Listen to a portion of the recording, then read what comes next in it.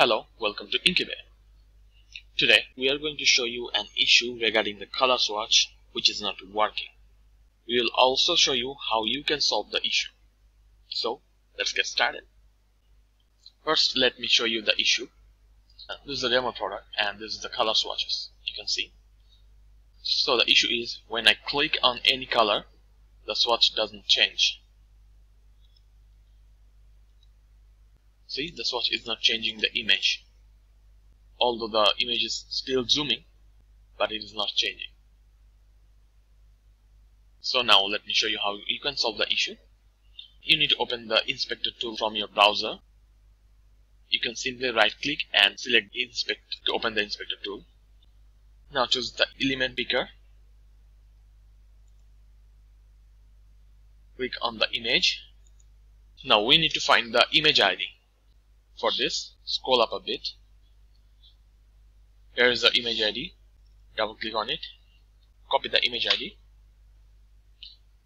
Go back to the Inkybay app admin. Go to settings, then general settings.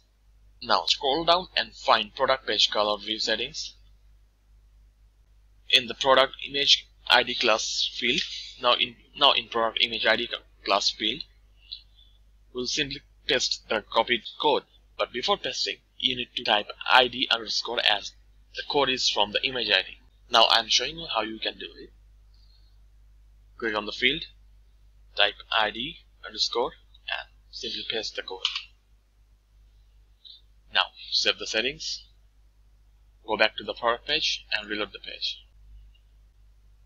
Let's check the swatch.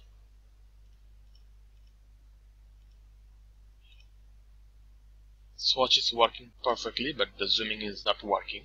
So we need to fix that as well. Choose the element picker again. Click on the image. Now we need to copy image class instead of the ID. Here in the class, we need to copy till feature row underscore image. And we don't need product feature image. So select the code, copy, go back to the settings. Now we will use comma to separate the codes. Now without using space, simply type CL underscore and paste the code. We are using CL instead of ID because the code is from the image class instead of the ID. Now use comma and don't save it right now. Let's go back to the product page. Now we need to copy another image class. Scroll down a bit. In the image role section, find the class zoom img. Copy the class. Go back to the settings. Now put CL underscore again and paste it. Save the settings.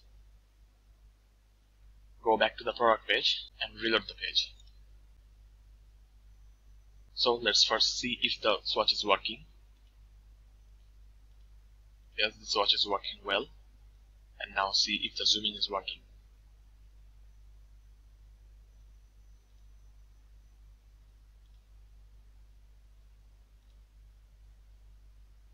The issue is solved. So this is how you can solve image swatching on your product page.